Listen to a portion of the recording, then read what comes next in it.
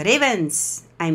Welcome to Drawing, etc. while reading Pratchett, or D.E.R.P for short, where each month I will reread a Discworld book in the published order and then do some type of art-related project based off it.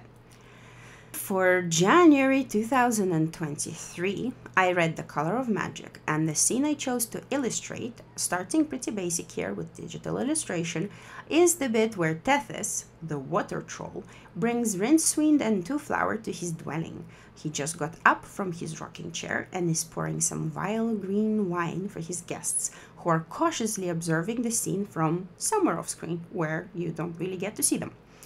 For my first episode, I chickened out a little bit and decided to draw something I've not seen illustrated before.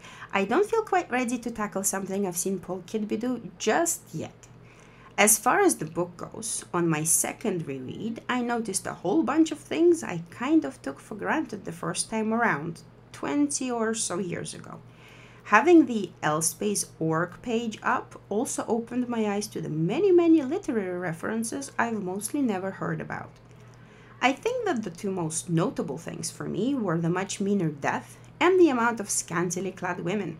Okay, and I get it, right? A parody on the fantasy genre, full bikinis and all, and there are quite a lot of mostly naked men as well. Fair is fair. But thinking back on it, I don't think there is one fully dressed woman in there with any spoken lines. And I think death, quite out of character, from the following books, smites a bunch of critters out of frustration when Rincewind refuses to die yet again at some point. That bit was quite jarring.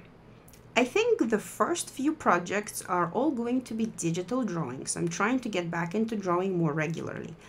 I don't usually color or paint stuff, so approaching this whole thing with much caution. A while back, I was lucky enough to participate in Dennis Zilber's storytelling course, where it was all about illustration and what makes good illustration and how to tell a good story with a picture. So I'm going to try and include things I learned there into these here illustrations as much as possible. While I'm not being really at all adventurous with the perspective or camera angles, I did make an attempt at some type of lighting, something I normally skip altogether, so yay me.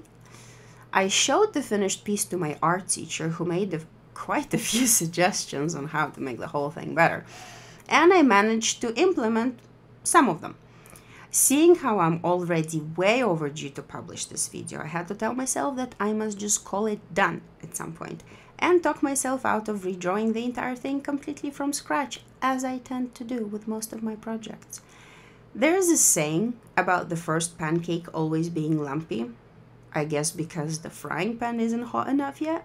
Well, this here is my lumpy pancake. Hopefully the next one will be better. How do you guys prefer your pancakes? Next up is the Light Fantastic book, due at the end of February or whenever my next monthly art lesson is. If you made it this far, thank you for watching. Can you hear my cat in the background? I'd love your thoughts on the video, pancake recipes, and general feedback on the format. Should I talk more about my thought and art process? Maybe more discussion on the book itself? Let me know. I'll be off ski then. Bye!